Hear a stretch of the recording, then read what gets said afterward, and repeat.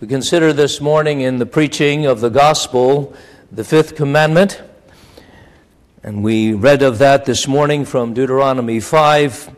The fifth commandment comes to us and reminds us to and commands us to honor our father and your mother, as the Lord your God has commanded you, that your days may be long, may be well with you in the land which the Lord your God is giving you. And we consider this with the help of the Catechism that reminds us in so many words, Lord's Day 39, that this commandment requires of us that we show all love, honor, and fidelity to our parents, but also that we submit to all in authority, as well that we bear with their weaknesses and infirmities. And the reason is, God has been pleased to govern us by their hand. We want to consider this fifth commandment once again in the light of Jude. And so let's turn to Jude, which is often an overlooked epistle, but we've been considering Jude also last time, but now as well, this time in the light of its teaching here about those who rejected and despised authorities in the early church. And so we need to hear from Jude and from the Word of God here so that we ourselves are edified. And so in the end, we will be found not despising the authorities, but keeping the commandments of God, honoring the authorities, and building ourselves up in the most holy faith. But I'm going to read the whole chapter except the last two verses, which will be our benediction for this morning. Jude, the Word of God. Jude, a bondservant of Jesus Christ and brother of James, to those who are called, sanctified by God the Father, and preserved in Jesus Christ. Mercy, peace, and love be multiplied to you. Beloved, while I was very diligent to write to you concerning our common salvation, I found it necessary to write to you, exhorting you to contend earnestly for the faith which was once for all delivered to the saints. For certain men have crept in unnoticed, who long ago were marked out for this condemnation, ungodly men, who turn the grace of our God into lewdness, and deny the only Lord God and our Lord Jesus Christ. Just to comment on that, these ungodly men who were turning the grace of our God into lewdness were using the truth of grace as an excuse to live whatever way they wanted to, even into the most vile of perversities. That's what that means, turning the grace of God into lewdness. It also included, of course, denying the lordship of God in Jesus Christ revealed. Something for us to remember. Jesus, if he's our Savior, is our Lord as well. And we are to submit to him and not just do whatever we want. In verse 5, but I want to remind you, though you once knew this and forgotten, that the Lord, having saved the people out of the land of Egypt, afterward destroyed those who did not believe. The angels who did not keep their proper domain, but left their own abode, he has reserved in everlasting chains under darkness for the judgment of the great day. Sodom and Gomorrah, and the cities around them in a similar manner to these, having given themselves over to sexual immorality and gone after strange flesh, are set forth as an example, suffering the vengeance of eternal fire. Likewise also these dreamers defile the flesh, reject authority, and speak evil of dignitaries. Yet Michael the archangel, in contending with the devil, when he disputed about the body of Moses, dared not bring against him a reviling accusation, but said, the Lord rebuke you. But these speak evil of whatever they do not know, and whatever they know naturally, like brute beasts, in these things they corrupt themselves. Woe to them, for they have gone in the way of Cain, have run greedily in the error of Balaam for profit, and perished in the rebellion of Korah. These are spots in your love feasts. They were joining the church, while they feast with you without fear, serving only themselves. They are clouds without water, carried about by the winds, late autumn trees without fruit, twice dead, pulled up by the roots, raging waves of the sea, foaming up their own shame, wandering stars for whom is reserved the blackness of darkness forever. Now Enoch, the seventh from Adam, prophesied about these men, also saying, Behold, the Lord comes with 10,000s of his saints to execute judgment on all, to convict all who are ungodly among them of all their ungodly deeds, which they have committed in an ungodly way, and of all the harsh things which ungodly sinners have spoken against him. These are grumblers, complainers, walking according to their own lusts, and they mouth great swelling words, flattering people to gain advantage. But you, beloved, remember the words which were spoken before by the apostles of our Lord Jesus Christ, how they told you that there would be mockers in the last time who would walk according to their own ungodly lusts. These are sensual persons, worldly, who cause divisions, not having the Spirit. But you, beloved, building yourselves up on your most holy faith, praying in the Holy Spirit, keep yourselves in the love of God, looking for the mercy of our Lord Jesus Christ unto eternal life. And on some have compassion, making a distinction, but others save with fear, pulling them out of the fire, hating even the garment defiled by the flesh. Thus far we read at Jude, and we especially want to focus on verse 8 and 20 and 21. Here's the dreamers. Likewise also these dreamers, verse 8, defile the flesh. They're likened unto the reprobate angels and to Sodom and Gomorrites. These, likewise also these dreamers, defile the flesh, reject authority, and speak evil of dignitaries.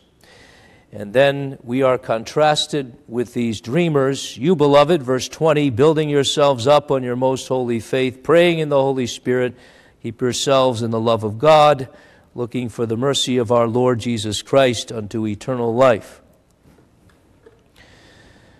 It is not surprising that there is decadence in our society today, because this was the result of the fall.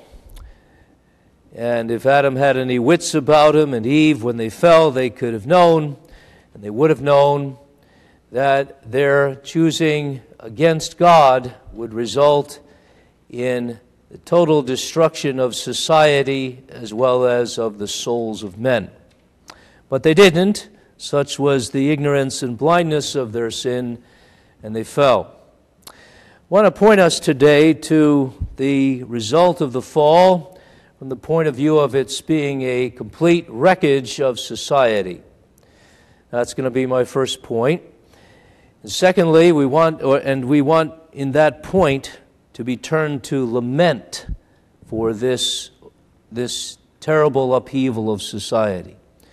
But then secondly, we want to turn to the builder, and we want to believe. And the builder is Jesus, who makes a wonderful building out of the wreckage. And finally, we want to be called here and to turn here to build ourselves up on the building and the foundation that Jesus has laid, as we would praise God in this. So what I want to do is revisit this whole fifth commandment under the theme, calling all dreamers, and there we're led to popular culture and to things that are going on in this land, but also to our text, which speaks of the despisers of authority as dreamers, verse 8.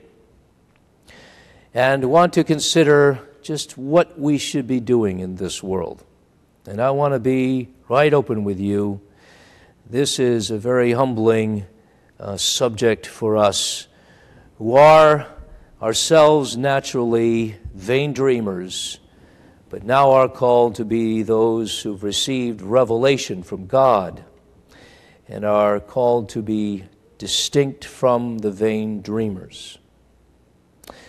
Again, not surprising, when Adam fell and he chose for the word of Satan, there would be all this destruction as a result of it. Because what Adam was doing, and what the principal sin of the fall is in Genesis 3, was despising the authority of God.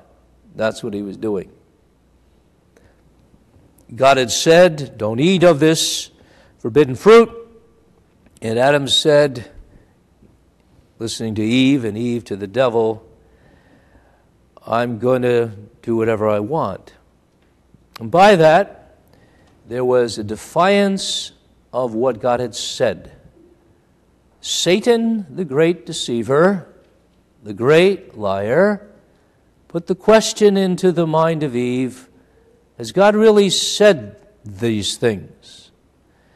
And then, by and by, he started denying that God really meant what he said, and that the consequences, as God had given them, would be such as he laid out for them, even death, if they disobeyed. And so Eve, and then Adam, and then the whole race was plummeted into this sort of defiance, and it's all about not respecting the authority of God as revealed in his word. That's how you disrespect the authority of God. You don't listen to what he says. And so the result of it is all of the authorities that God had ordained, and we saw this last time, are twisted. And they are born as those who, like Adam and Eve, don't really listen to God, don't want to, even in their place of called representatives of God. That's what authorities are, as we saw last time. Authorities are representatives of God. They are to stand in the place of God over those who are under them in their sphere, and they are to say things that are in accordance with the will of God and for the good of their circle of authority. So for the governors, they're called to rule in the name of God. That's their calling. That's why they're there. To be representatives of the holiness and the righteousness of God, and to fulfill the purposes of God in government, to provide good order and peaceableness and the defense of nations and societies under their jurisdiction. And the government, as we've seen in another sermon in Romans 13, is called to do this, and thus to reward the outward good and to punish the outward evil, and to throw them in prison or even execute the justice of God in their punishing the evildoers of society. In the church officials are called to represent Christ and his gospel, and to rule over the flock with great humility and faithfulness on behalf of Christ. Homes and men in the homes are called to lead their wives and their families in the way of the gospel and in the fear and nurture of the Lord. But all of this, I say, is beyond this fallen world. It's not understood by this fallen world, such as the depravity of man. The authority of God is denied. That's sin. The questioning of authority is what everybody is all about, questioning the Word of God. And this enlightened 21st century is all about saying that's the stuff of religionists, and all they do with their saying there's one Word of God is cause trouble. And so we're going to imagine a world without religion, and we're going to be better off for it and more united in our humanity. So all of this is going on, and it's not surprising that sin has progressed and the effect of the fall in denying the Word of God has progressed, so that people have started, and increasingly have started, to substitute for God's authorities their own authorities, who would solve the problems that people think are the real problems, economic or geographic. We're not born in the right country. And they would provide the funding for this, and they would rule according to their own imaginations. And so you have society that thinks it is in the right and authorities that think they are in the right for really just doing whatever they want. And even to say that we have authorities in a democracy that are of the people and for the people, that's not correct. Authorities that be are of God, and they should always be remembered as of God. So you have unrest. And you have disrespect of authorities who act disrespectfully, disrespect of constitutions that they're just words of men. If we've got our dreams, we should be able to transgress laws. We should let people in. If we've got our dreams of getting workers in who can help us out, and we can make more money because Americans don't want to work, then we should let these people in, regardless of the legality of it all and whether they've waited online or not. I'm not here to preach that I have political answers to this mess in America. I'm not going to say we ought to build a wall or not, or to do this or that. You don't want to hear that from me. I'm here to say, though, that this is all part of a greater problem, and it's disrespect of God's own justice and of denial of His mercy. And we cannot understand and cannot figure out a solution ultimately to all the problems of our economy and our society and of our nation and of the world simply in light of things that might work for now, things that might make money for us now. That's the solution is we return to God. That's it. And I mentioned this a bit last time, but I mentioned as well something that Jude reminds us of, that this despising of authority and this disregard completely of the Word of God is finding its way and has found its way in the church big time. You have in Jude, for example, in the first century, Jude writing of certain men who crept in unnoticed, and they deny the faith. They deny the faith. They're ungodly, and they turn the grace of our God into lewdness.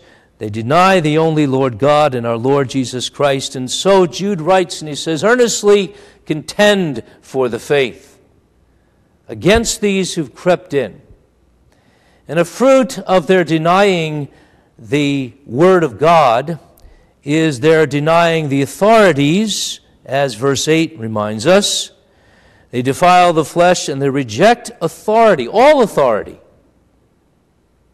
And they speak evil of dignitaries. Could be translated glorious ones, people in authority or high, maybe even authorities in the angelic world. So they have no concept of God, no understanding of the fear and honor of God in His Word revealed and in the authorities that are supposed to represent God, according to God's own appointment and His revelation. In the church, that's what Jude is warning about here. It's not a theory, it's a reality. And we need to remind ourselves of this because this is exactly what's happening in our community of churches in our day in Grand Rapids, in the Reformed and Presbyterian and whatever else evangelical world. There's a denial of the Word of God. And if you deny, you see, the Word of God, there's just no way you're going to begin to comprehend what obedience to the fifth commandment that says honor the authorities is, because the authority of all the authorities is the Word of God.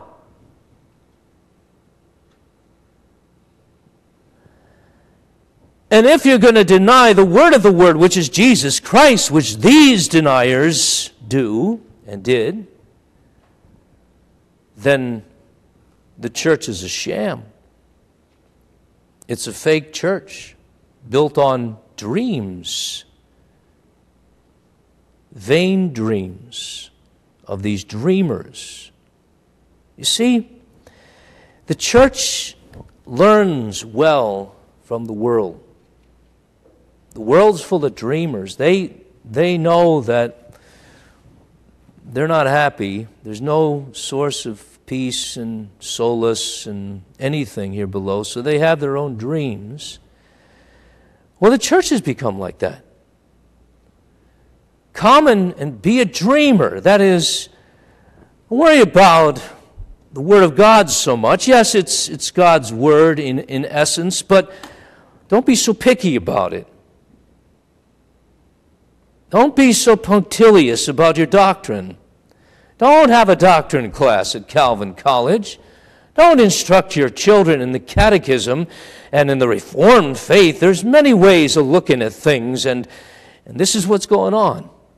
The authority of the Word of God, even in evangelicalism, is all but denied nowadays by people who are making loopholes for this and loopholes for that. And you can dream about who you are and who you're meant to be and what your identity is, your sexual preference is. That's okay, because we're church after all. And the God who is love is now the one who's being substituted for just the love of man. Where are the preachers and the elders who demanded the preachers to say, "Thus saith the Lord"? You know what the church has become? It's really an anti-authoritarian institute now. There's no word of God. There's no one word of God. There's a kind of a vague sense of this or that, but it's not a word.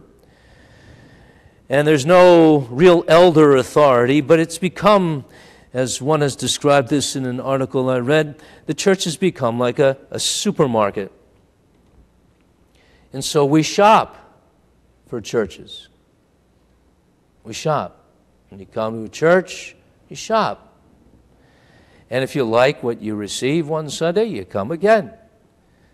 And maybe you go down the aisles and you find what you can from whatever's in this church, and you can be happy here, but maybe not. Maybe after 2-3 weeks you go to another place because, well, the minister said something, and it wasn't so exciting this week as last week, and so I'm going to go somewhere else, and I've heard on the internet that this guy is really good, or that this church is really tolerant of all kinds of people, and so I'm going to go there. I'm going to go there. And in those churches, of course, supermarket churches, the customer's always right. And the elders know that, and so they don't want to be found not being able to market what they have to sell, and so they don't want to step on anybody's toes. And they offer things for sale. It's on sale today, the gospel. Come and get it. And the hard thing about the incarnation and God is with us, we're just not going to preach on that today, or maybe for these next 6 months. And the truth of election we'll just put to the side. The truth that Jesus is the Savior of only His elect, that definitely is not going to be heard from this pulpit because it's not something that's so palatable. So let's tell you something. Jesus is nice. Thus saith Reverend Domini Sma. Jesus is nice. And He's nice to you, and He really loves you where you're at, and don't worry about your lifestyle, because I understand. I made you that way, after all. So come as you are. And here we have this church that's acting a lot like the first century church that welcomed the dreamers in, who defiled the flesh and rejected the authority of the Word and any kind of semblance of church discipline. They denied, after all, the grace of God. They used that as an excuse for lewdness, but they also denied the lordship of God. They denied the only Lord God and our Lord Jesus Christ. And that meant they didn't know Jesus was the Savior either.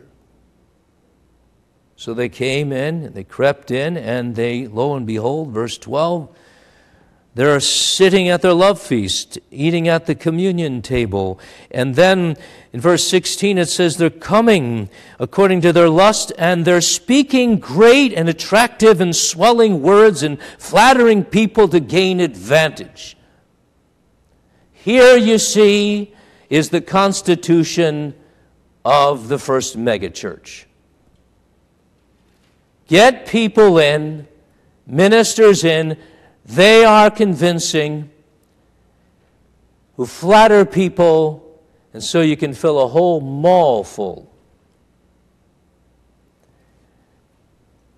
of people who like to be coddled and told they're okay and all of these things. This is what happens. These sensual persons cause divisions. They don't have the Spirit and all of this. Now, why do I bring this up? To be ornery? To be grumpy? No. To lament. To lament. The authority of the Word of God is all but ignored and denied and despised. And you see, you can't be neutral about it. You're going to love the authority of God and the authorities that be and the Word of God, or you're going to hate them. Well, these hate them. It's in all the land, and the church is following after the God deniers and the authority haters and the thus saith the Lord deniers, who can't imagine that there's only one way to heaven, and who would never say that Arminianism is the lie, because after all, they're our brothers. We have to lament this. And even not from afar, as part of the problem. This is the only way that this word will sink into us. Jude writes to people whom he says are called and they're sanctified by God the Father and preserved in Jesus Christ. And the benediction is all to God who would keep us from falling. But that tells us, but for the grace of God, there we go. Denying the authority of the Word, the authorities that be, and I'm not talking just about by refusing to pay all our taxes, but by denying that Jesus is Savior and Lord of our life, by really taking heed to His Word that says this needs to be heard. That's how we deny the authority of God, just like Adam. That's how we're just one with broad evangelicalism, and one with the Mexicans, and one with the Italians, and one with everybody else who has everything messed up, one with the Republicans, and one with the Democrats, and thinking maybe we need a constitution and other things in our lives, and all of these will help us. Anything but acknowledging we need Jesus. Anything.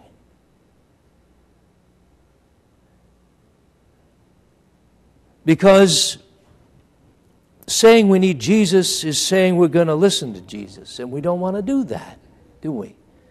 Everywhere we go, we find this independentism among human beings, and we are those human beings. If Adam and Eve in the garden, in perfection, so fell, how great is our falling every day for the same lie of the devil. It's not good enough as Christianity. The gospel is not enough. It can't comfort you when you lose your loved one. It can't. It really can't. Not me. And Jesus doesn't know everything, and certainly the means of grace and the authorities that be in this local congregation, they're not enough.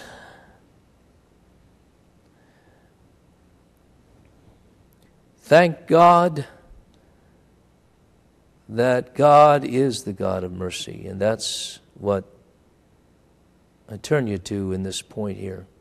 We're all being turned with those to whom Jude writes to the Savior. And speaking of all these bad things that had come upon the church and society, Jude would have us go to Jesus, who out of the wreckage built a church. And here's how it works. Here's the gospel, dreamers. God, in His great authority, as the God who's God, He sends His Son and appoints Him to be a Savior. He appoints His Son, and His Son comes into the garden in the word that God spoke to Adam and Eve. And that Son comes to the sons of men history long, and then in the fullness of the time, and He's God saying, I love you. He's God saying, I take care of the problem of sin. I take care of the problem of your guilt and of your depravity. And I put in you my Spirit, and it's all my Son. I want you to hear my Son. Behold Him. And as Isaiah says, I want you to behold Him who is my servant. And this is remarkable. God, the great authority, the great God, in all His glory, He comes in the Son who's willing to be a servant, who thought it not robbery to be equal with God. He took on Him the form of a servant. This is the greatest authority there ever was, in the form of a servant of Jehovah God and of the church. And He comes, does Jesus. And He Himself would so serve the will of God and go among the filthy dreamers and the vain dreamers in every nation, tribe, and tongue. And He would come and He would show something that seems to be so contradictory to human reason. He comes among the wreckage and He says, I'm going to build something here, my church. And He comes among the vain dreamers, and He comes among the church vain dreamers, and He says, I'm going to build my church here or there or in Acapulco, or in Bolivia, or in Thailand, or Vietnam, wherever else. I'm going to build my church here by saving sinners. And I'm going to come and I'm going to die for those sinners. That's what they need. That's what they need. They don't need to be led into a certain country and to get ahead. They don't need that. Maybe they think they do. Society doesn't need that everybody's the same. After all, I give authorities. The church doesn't need to be popular, though it may be, whatever that means. You need forgiveness, and Jesus gives that. And you need also the Holy Spirit, otherwise what I've done for you will never be applied to you. So Jesus receives the Holy Spirit as a gift from the Father when He rises from the dead, having paid for all the sins of every one of the vain and filthy Adamites, His own among them. And He gives the Spirit and He gives faith so that what He did on Calvary is applied to His own. Jesus comes, the servant who does not bruise or break the bruised reed or quench the smoking flax. And He doesn't fail. He's not discouraged until He's established justice in the earth, and the coastlands wait for His law. And so there's righteousness and mercy in Him, in the establishment of the kingdom of heaven. What I'm trying to say is, beloved, we need to remember the gospel and to believe that. or we're just the proud Pharisees in the church who forget to lament our own sin and our need of the Savior, and that after all, it's only a gift. You realize that? Being in the kingdom of heaven is a gift. It's not about being in a certain country. It's not about being of a certain economic status. It's about being one with God in Jesus Christ. That's the gospel. Believe it. And where there are believers and where there's the church of Christ, lo and behold, we begin to respect the authority of the Word of God. And in the home, for example, there's the beginning of obedience among fathers. And the way, fathers, you love your children and you act honorably is, first of all, you're loving your wife. That's what the children see. And then you love them, and then you bring the Word of God to them. That's the beginning of obedience. And lo and behold, this is what Jesus makes.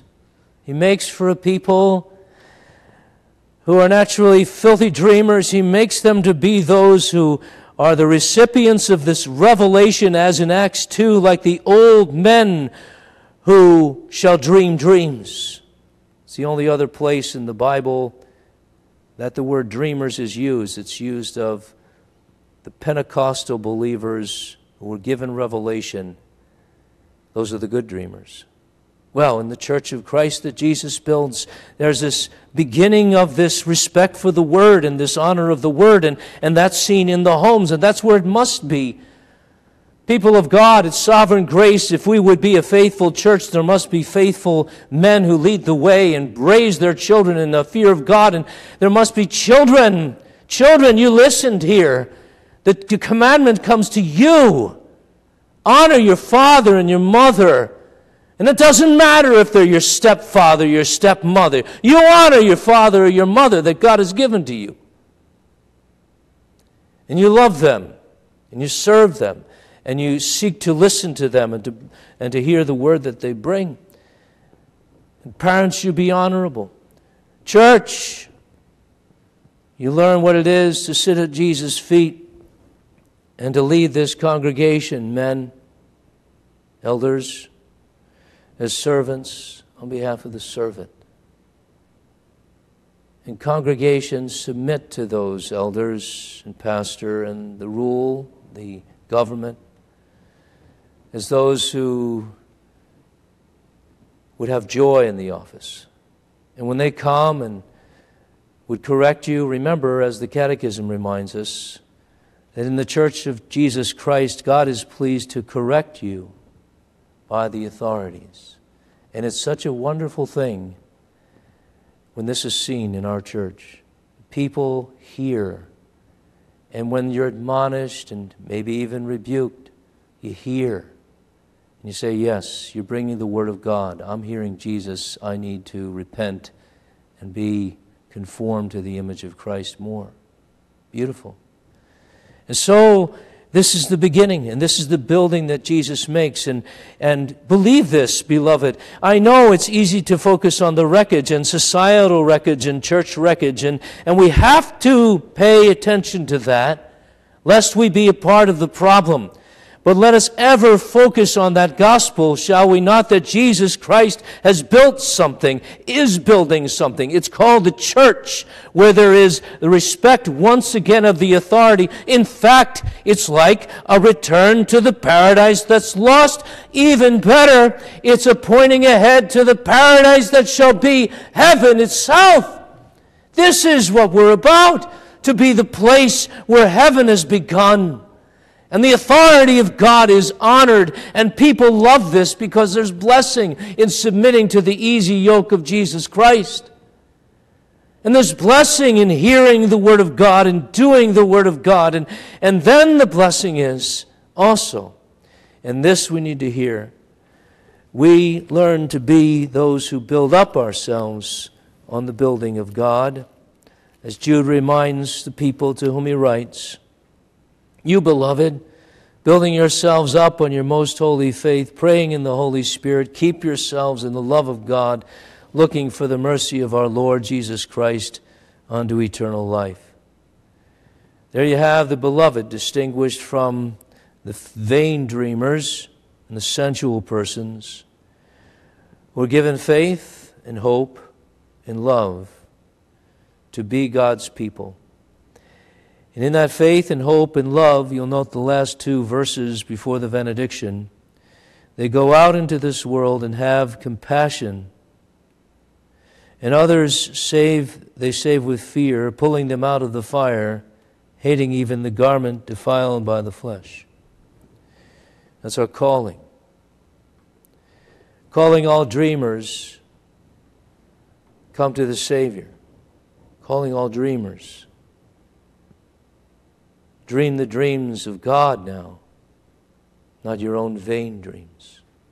Calling all dreamers, don't you realize that there's no help for you if your soul is not helped by the Savior, if you're not cleansed by the blood of the Lamb? Calling all dreamers, believe in one who's better than you are, who's God with us. Calling all dreamers, renounce your rights and seek the righteousness that is in Jesus Christ. Calling all believing dreamers, don't give up. Build on.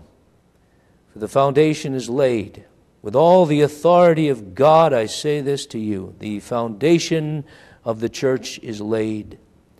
And God the Son, by His own authority and power given to Him of the Father, is now gathering and defending and preserving His church and bringing them all home into the kingdom of God. Amen. Lord God, we pray, bless the word we heard, that we may ponder anew the things of your own authority and of the wonderful gospel.